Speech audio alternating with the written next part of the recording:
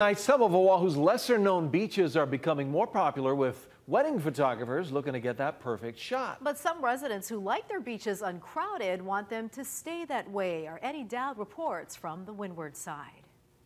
Locals here in Ka'ava tell me this beach here usually is empty. That's how they remember it growing up. But they say recently, sometimes it looks like a scene out of Mamma Mia.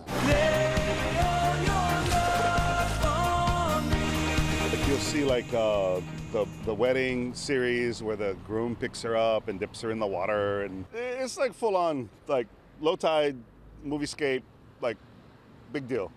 Lots of photographers.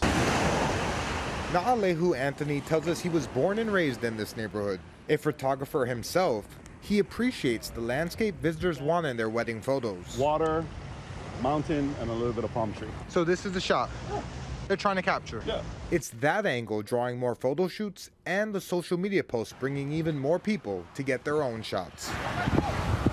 He says it's too much. I've myself witnessed photographers ask a local lady to please move. When people are asking beachgoers to move, that's a step way past whatever the balance is when you're trying to shoot a family photo down at the beach. The president of the Oahu Wedding Association believes photographers are now going to lesser known areas because the city recently stopped commercial activity at beaches in Kailua and Waimanalo. And just this month, the city council blocked businesses from another beach park in Hau'ula. If one beach park is being inundated and that activity gets banned, what ends up happening is it just moves down the road.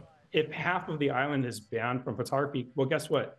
Half of that island is going to move on to the other half. We need to figure out a way to manage our beach parks. And instead of just banning everything, we need to come up with a solution that is fair for everybody. City Council Chair Tommy Waters told us he's heard the concerns and plans to address them when the City Council returns after the holidays.